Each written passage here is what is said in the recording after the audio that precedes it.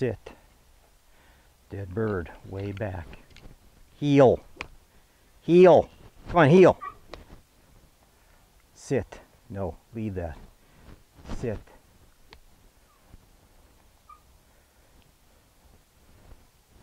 Way back. There you go. That's it. Back.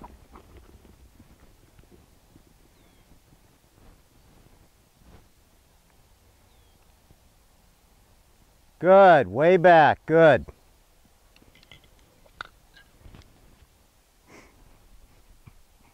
Good dog. Good. Sit. Here. Here. Come on. Here. Here. Here. Here. Here. Here, Ray. Here. Here. Sit. Sit. That's it. Way back. Dead bird. Way back. Back.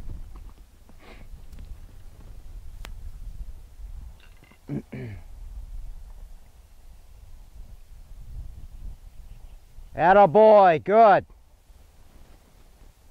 Good. Way back.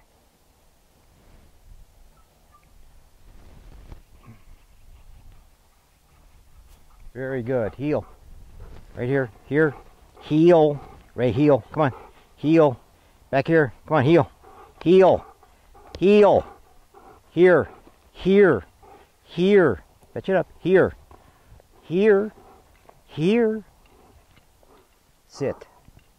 Sit. Sit. Way back. That's it. There you go. That's it. Way back. Back.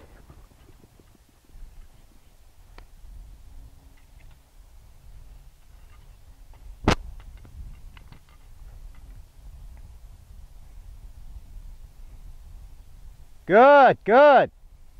Way back, good.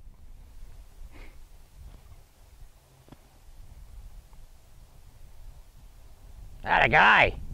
What a good dog. Very good. Good boy, good boy. Heel. Sit. I made this one a tiny bit easier. I did move that pan for him compared to Windy. Sit. Here. Heel. Come on, heel. Ray, heel. Here. Sit. That's it. Way back. Back.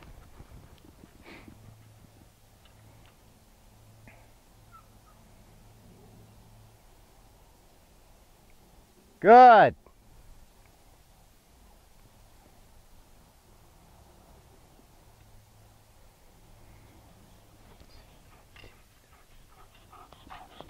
One more.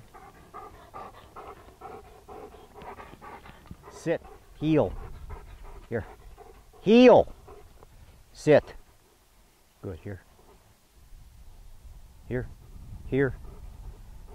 Here. Sit.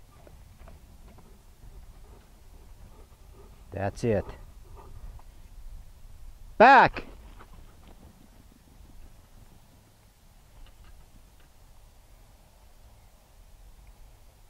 Good.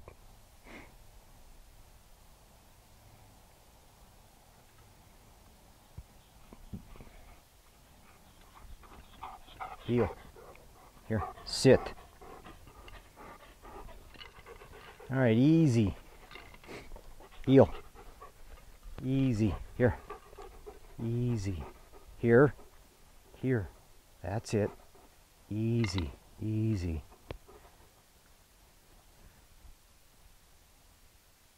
Back.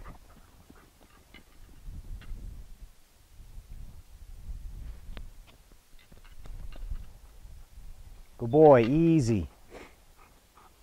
Easy. Here, here, here, here, here, right here. Easy, easy, good, easy. Sit, heel, heel, sit. Here, easy, easy. Back. Good, easy. Easy.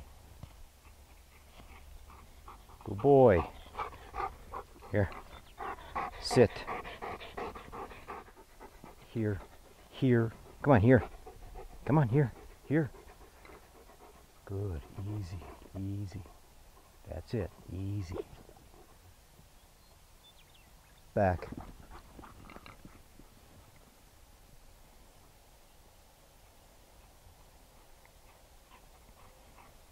Good. Easy. Easy. Here. Here. Come on, here. Sit. Sit. Sit. Easy. Back.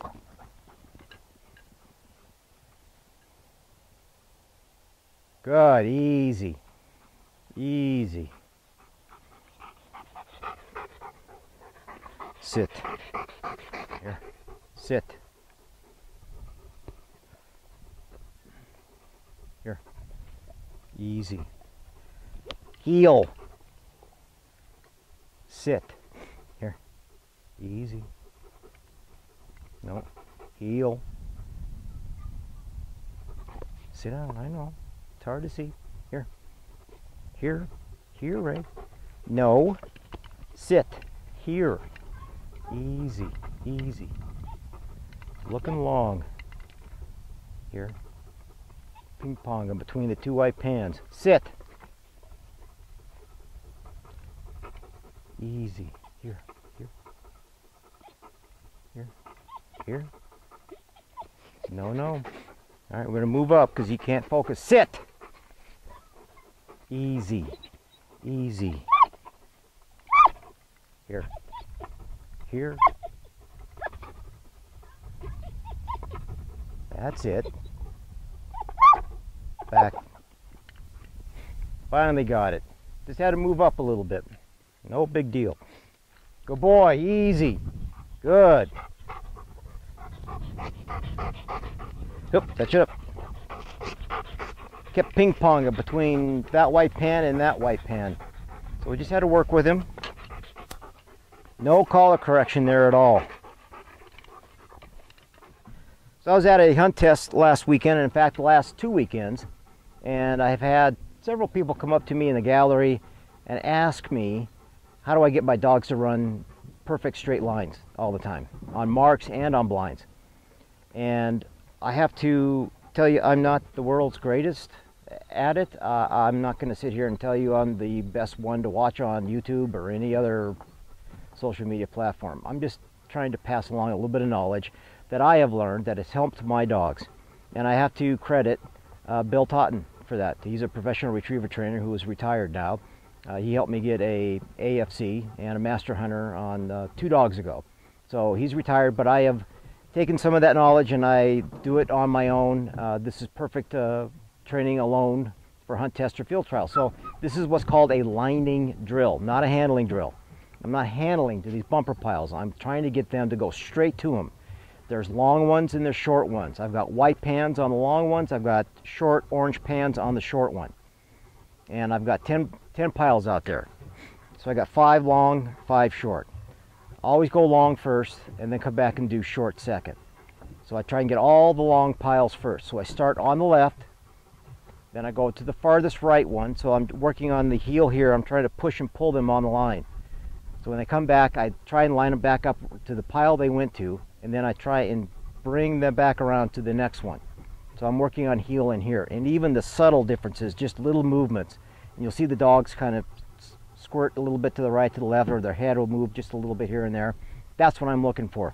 I'm looking down on top of the dog. I'm trying to see where their eyeballs are looking, their little eyebrows, and I can tell if they're ping-ponging back and forth, or if they're looking over here, if they're looking over there, or they're looking right where I want them to. And when they lock in on it, that's it. Pause for about 3 seconds.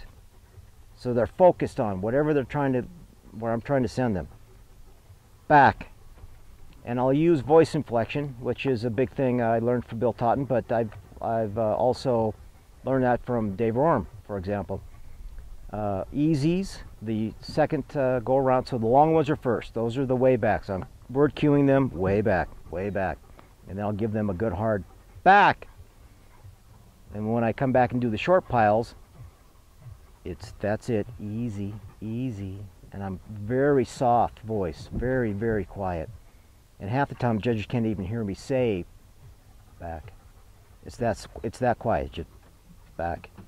But you got to be careful in a hunt test or field trial, because if they hear you say back and the dog doesn't go, you're done. You had a no-go. So even on the easy ones in competitions, I'll try and be just a little bit louder, but not much. It's just back instead of back. So that's how that works, and that's how I get good lines. Now that was an example of a land series. Typically I run this in the springtime. I run this in the morning on land. It's got to be cold out. They're running 10, maybe 12 marks here, or 12 lining drills to bumper piles, and they'll get overheated real quick. It's got to be cold out in the morning, and I usually do this in the spring and the fall when it's the coolest, because they'll get overheated real easy. Temperature out here right now I think is in the upper 30s or something like that, so which is perfect. You can also do this on water. This is a perfect drill for water, and on technical ponds where you got a series of finger ponds or you got some points and etc. You put these pans out. You can teach them to go over the point and then back into the other bay and up along the shoreline.